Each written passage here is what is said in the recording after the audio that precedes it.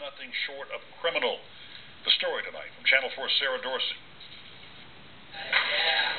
Franklin High School got an impromptu spring cleaning today.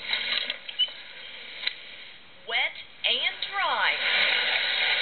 All because of a couple pretty bold vandals who broke into the school just before midnight, leaving a white haze of fire extinguisher powder in their wake and this taunting stenciled message for administrators.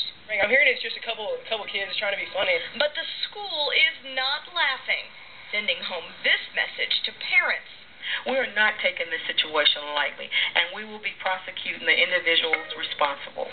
And canceling classes this morning, forcing students to wait it out in the gym for 2 hours. Well, everybody was basically just trying to get home because we were stuck in the gym and just sitting there, and there was kind of no point in being here because they were just taking their time and cleaning it up. In the end, though, the joke will likely be on the two boys behind all of this.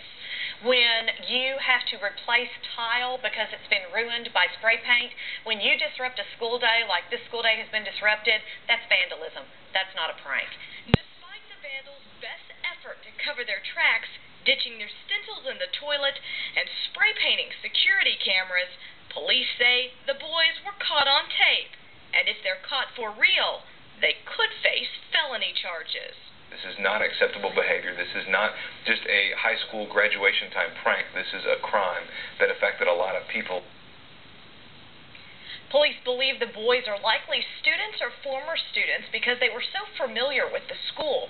If they are caught, though, they are likely to learn a lesson not usually taught in high school, one on the criminal justice system.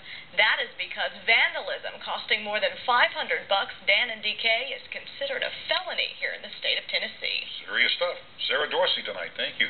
The school says the damage will likely set them back thousands of dollars once you add up the replaced tile, the fresh paint, and the 30 staffers called in to help clean it up.